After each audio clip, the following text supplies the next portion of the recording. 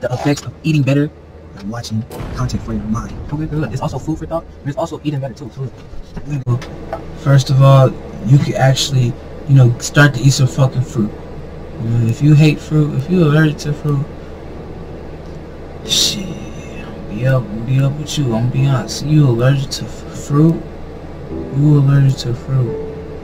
You might have to be a vegetable motherfucker. Then shit, get some vegetables. Shit, then shit. If you allergic to vegetables, get some fruit. Shit. If you allergic to both, fuck it. You don't need to be doing this. This is not a video for you. This video for people who don't have those type of illnesses. But we don't discriminate y'all either. You know, you just can't eat fruit sometimes. You can't eat certain type of fruit. Eat the fruit that you can eat. Eat the fruit and vegetables that you can eat. Yup.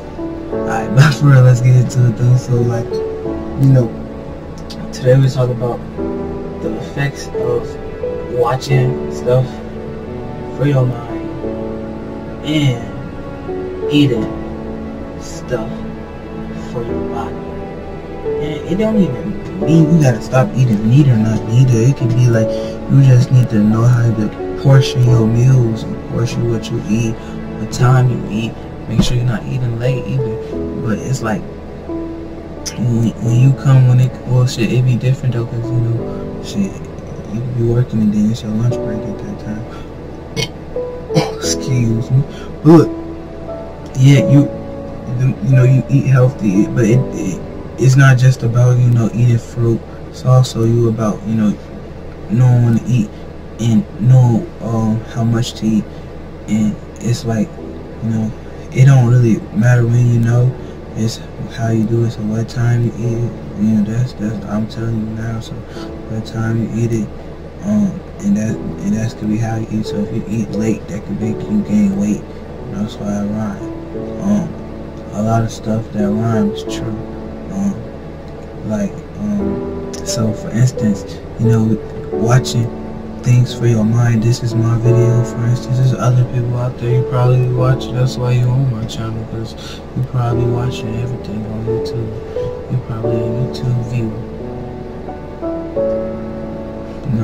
Look, watching things for your mind, this can put you in a consciousness of like, you not just watching stuff. If you watch stuff that's for your mind, it's real life that you can do, and it can help you. And it's something that's like, you do that stuff that's for your life, it really gonna actually do a difference. Instead of the entertainment that you could be watching, you could be like, look, for instance, you could be watching what a fucking, you know, NBA, football,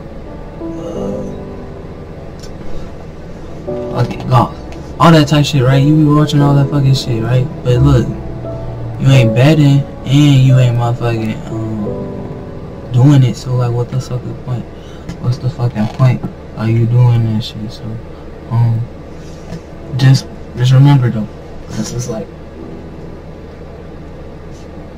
if you watching that content, like you watching sports, right, and you're not betting, and you're not having no type of partake into the thing, and I ain't trying to put nobody in no gambling trail, but it ain't just about betting. I'm really telling you, you can either be the person doing the sport, you don't gotta be the person watching it, betting on somebody. You could be the person people betting on. Hell yeah. So, you know, that's what content like, you know, that's for your mind, that gets you up and active. That's the content that you should put your mind on. Hell yeah. It's lokiferg. I love y'all. That's gonna be this take of the orange. Do you know what orange means? Comment it, an orange emoji, I'll reply to you. Peace.